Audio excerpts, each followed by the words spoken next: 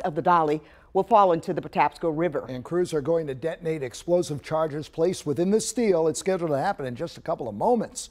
WMAR 2's Elizabeth Worthington is live at Fort Armistead Park to give us a very good view of the demolition. Yeah, Jamie and Kelly, that is supposed to happen any minute now. We're going to get a horn blast 1 minute before. We haven't heard that yet, so we still have at least another minute to go. And then 10 seconds before, we're going to hear 3 horn blasts. So we'll just stay on this shot because I know this is what everyone wants to see today. So we are down at Fort Armistead Park. Only the media is allowed down here right now, so you can imagine there would probably be a lot of people down here watching, but they're only allowing the media down here right now.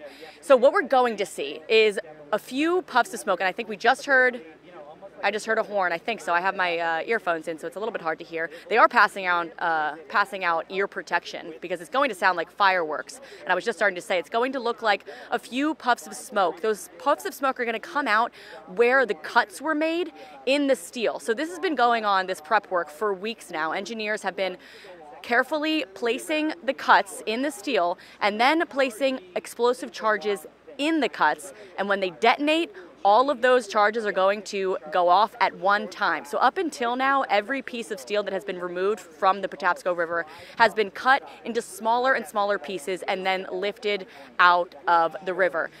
This is going to be just one fell swoop. The entire 50-foot piece of the bridge is going to come down all at once. So they say this is the safest and most efficient way to get rid of it. Oh, there we go. It just happened.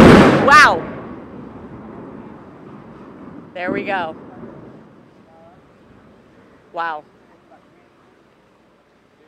And there you have it. About 10 million pounds of steel just fell into the Patapsco River. That sounded like a pretty big fireworks show, if you ask me. Big plume of smoke. And it looks like there's still a piece of the bridge that didn't fall away, but the piece that was on top of the ship fell into the river the way it was supposed to. And now the cranes and barges that have already been on scene for weeks are going to lift all of that wreckage out of the river, take it to Sparrows Point for recycling, just as every other piece of the bridge has been. And eventually, in about 2 days, they're going to be able to refloat the dolly and finally get it out of here. Unbelievable. That was something to see, wasn't it? It's unbelievable. Elizabeth, what about the crew on board the ship? Why weren't they allowed to get off the ship? Yeah, a lot of people have been really wondering about that. While that just happened, the 21-man crew was still on board the ship. They were below deck, they were sheltering in place, and they were taking a lot of safety protocols. There was fire crews on standby around here just in case anything went awry. But I asked the Coast Guard this morning, because that's been pretty much the #1 question we've gotten since this was announced, why the crew wasn't allowed to get off. They said it's because they are the people best equipped to respond should any safety issues pop up during that controlled demolition. The Coast Guard Rear Admiral actually said today, quote, they are part of the ship. So that was the reason he gave. And then the governor said once the dolly is refloated and removed from the channel in about 48 hours from now, they are going to be able to get off the ship.